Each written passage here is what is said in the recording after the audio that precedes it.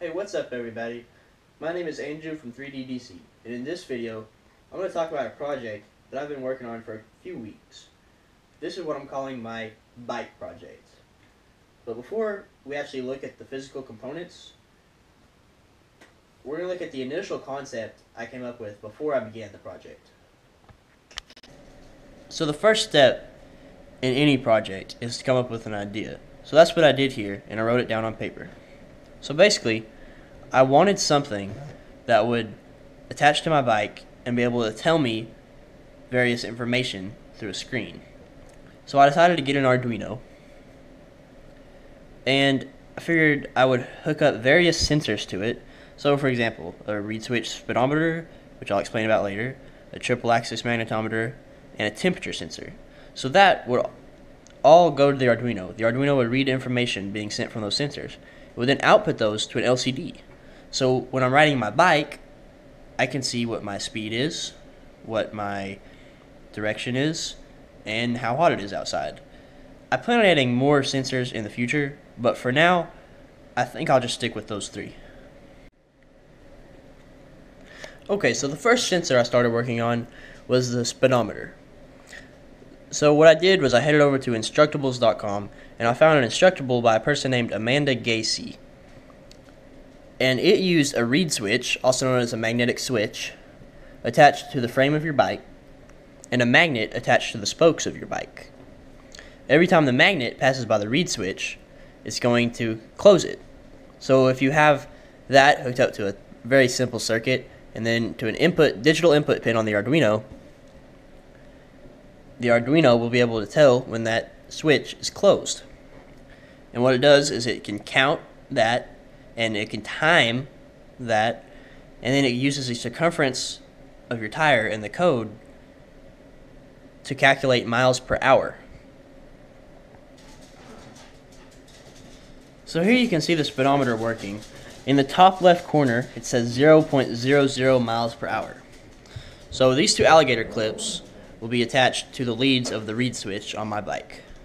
So if I hit them together, that will represent the reed switch closing, meaning the tire made one rotation.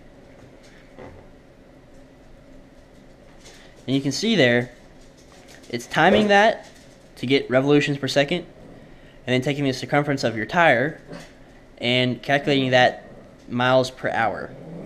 So you can see right now, if this was connected to the tire, I'd be going extremely fast at 16.36 miles per hour.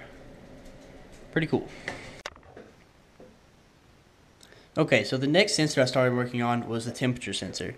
For that, I opted to use the TMP36 analog temperature sensor that I bought from Adafruit Industries. It's that little transistor looking thing in the corner. To be completely honest with you, I'm not very happy with it. It could be my code, but I think I would have been better off with the thermistor. Because you can see the temperature is changing pretty sporadically, and it's definitely not 102 degrees Fahrenheit in here. It's pretty hot, but it's not that hot. But I'll still go ahead and explain how it works. Basically, you have three leads, just like a transistor does. You have a power, a ground, and then you have an analog voltage out.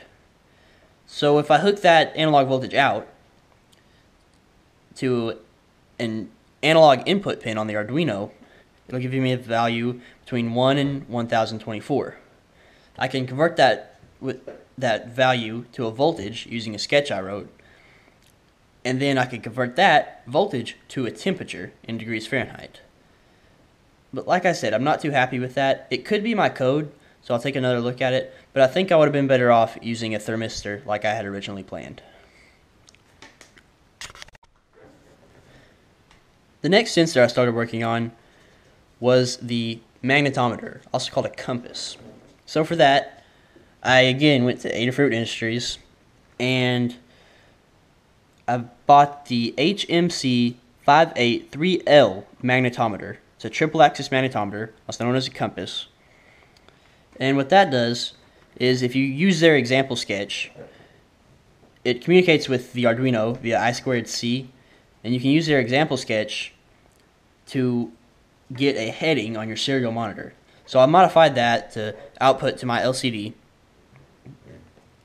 And then I wasn't too happy with just getting your degrees on the LCD. So like when I'm riding a bike, I don't need an exact heading. I just want to know that I'm going north, south, east, or west. So I'll put a few if statements in there, and you can see now I'm pointed west with an H on the end. I have no idea why the H is on the end. That's something with LCD I'll have to work out later. But you see now I'm going west, and then north, east, south, and west again. So as you can tell, this is definitely just a prototype. It still has a lot of bugs to be worked out. But everything has to start out as a prototype, and I think I've made a lot of progress in a short amount of time with this project. Thanks for watching. Please subscribe to 3DDC. Thanks.